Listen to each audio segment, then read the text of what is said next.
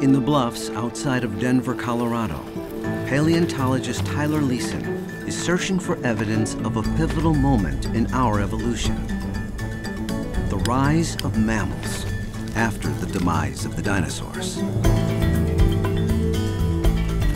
The period right after the extinction of the dinosaurs, 66 million years ago, is one of the least understood moments in time in all of Earth's history. At Corral Bluffs, we find rocks of the right age. So we are looking for things like mammals, turtles, crocodiles, birds, and plants, and trying to combine all that into the reconstruction of the environment. Tyler, an experienced dinosaur hunter, was ready to apply his fossil finding techniques to the site. The old search image is sort of classic paleontology, where you'd go out, walk the bottom of a gully or the base of a cliff, and you'd find broken bits of bone. Then you head uphill, looking for bigger bones weathering out of the dirt. But at Corral Bluffs, the search for early mammals was coming up empty. I immediately started just searching for bone and not finding anything.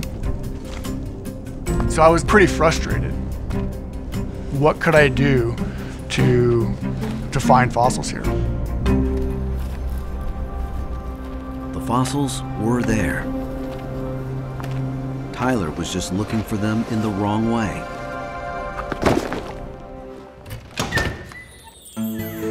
Until he came across an old specimen in the museum's vault.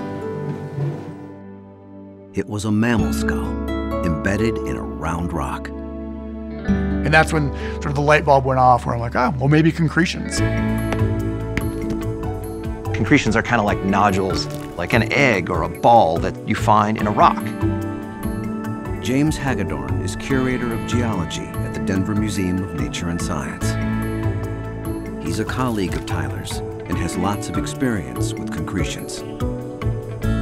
So if you have a skull or a tooth or even a bit of poop, and it falls to the seafloor or it ends up on the bottom of a lake and gets buried, it is compositionally different than the rest of the sand around it or the mud or whatever. With typical fossils, the organic matter would slowly be replaced by minerals, leaving petrified bones within the surrounding sediments.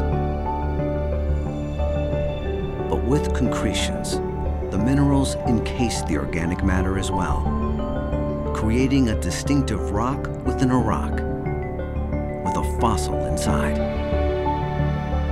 That kaleidoscope of minerals get attracted to that tooth or skull or tree root or something, and they start to grow around it layer by layer in the sediment, kind of like a pearl in an oyster.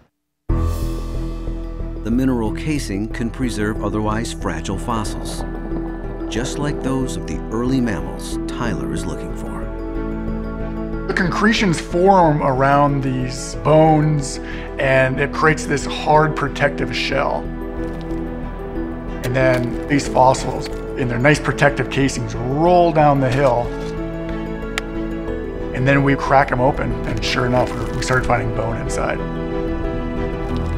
I just found a mammal skull! And that was a complete game changer for this entire project.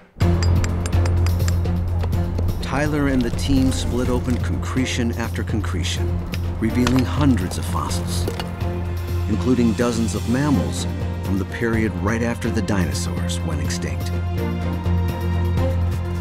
People have been looking for fossils in Corral Bluffs for over 100 years, and they just didn't look for concretions, but they were looking for actual leaves, or they were looking for bones.